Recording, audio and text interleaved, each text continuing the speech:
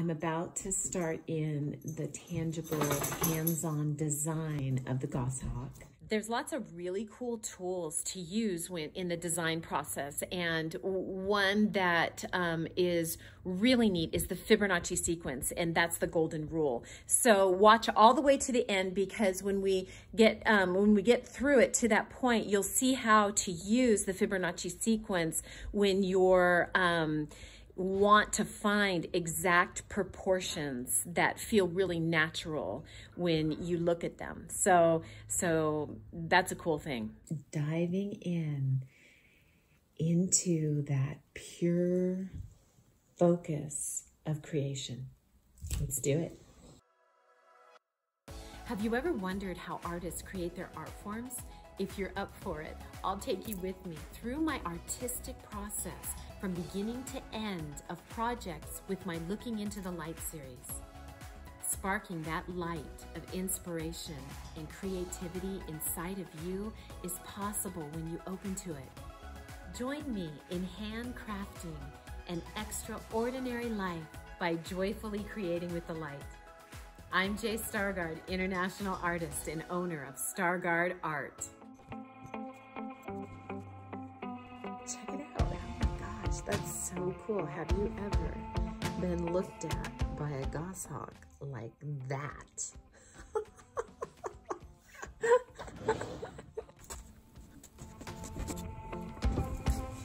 I turned to adjust the camera and I look out here, and there's turkey vultures flying right here, right now. Super cool, because it's the wing spread that I'm interested in. The turkey vultures, they're amazing. You have to let go.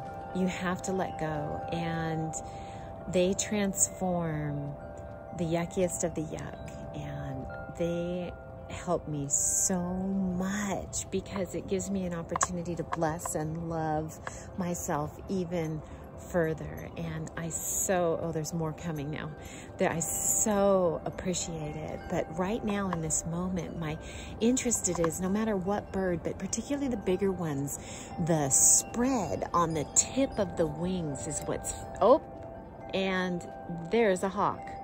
There's a hawk right there. So multiple turkey vultures, and let me get this guy. I love it so much. I love it, I love it, I love it, I love it, I love it. And the essence of the hawk too, which is the goshawk that we're doing, is that they bring messages. And so, you know, when I see turkey vultures, they allow me to clear and clean my energy even more.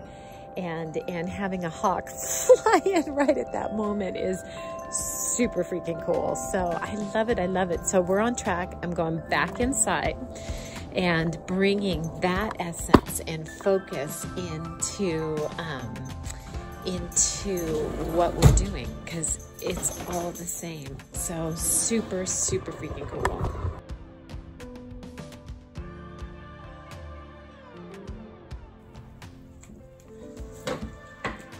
So once again, showing that the backside needs to be as perfect as the front side, because they're both going to be visible on this, which is what I do anyways, but it just makes me think the next layer deeper. And with this design, not only am I getting the groupings of the feathers, but this design is only flat. So, and what has to happen is I have to work the design so it runs the depth of the sculpture also. So you can't just map this straight and make it work. It has to have its 3D form to work the depth also. Super cool though. I think I've got most of the groupings. I don't know how to accomplish this part, but I have an idea, but I won't know until I get my hands on it. But this is going to be really, really cool and very, very much a challenge.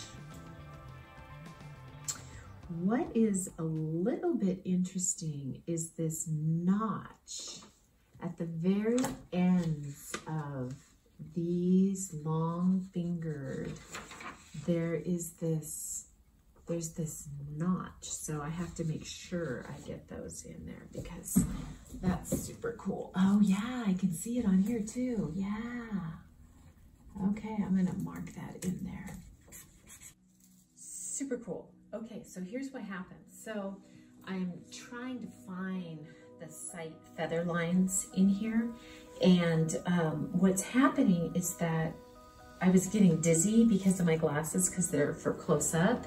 But what I found is because the way that this digital imprinting blown up is happening, when I put my glasses on and I stand back, it shows me the complete groupings and definition in individual flower feathers. That is so freaking cool. Wow. The groupings are in. So now we move to math to create the actual depth in relation to the length of the wings. So we move to the Fibonacci sequence, and that will help me with determining all the rest of the measurements that need to be done. Moving right along. For those of you who don't know the Fibonacci sequence, and this is a pretty seriously good tip of the day, and the Fibonacci sequence is how the mathematics are in the divine scheme of how nature works. So the spiral of the seashell, the spider's web, the distance of an arm in relation to each individual's body, all of that math is different, but it's very specific to the individual creature or item or whatever it is that nature creates, including leaves and branching and trees. It's the exact right proportions that feel really good when you look at them. So if I'm ever at a loss about how tall to make something, how thick to make something, I always fall back to the Fibonacci sequence because it works. I'm taking the total length, and I prefer to work in centimeters because it's just easier. It's just easier for me to do. But I'm gonna take the total length. Oh, perfect. Okay, so we're right at 70 centimeters. You take 70 centimeters divided by 1.618, and you hit the equal sign, and your first ratio division is 43, and then if you keep just touching the equal sign, drops it down to 26, 16, 10, and you can go all the way down to teeny, teeny, tiny.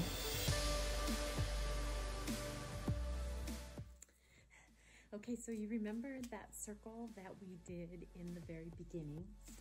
And I drew my circle line and it felt really good.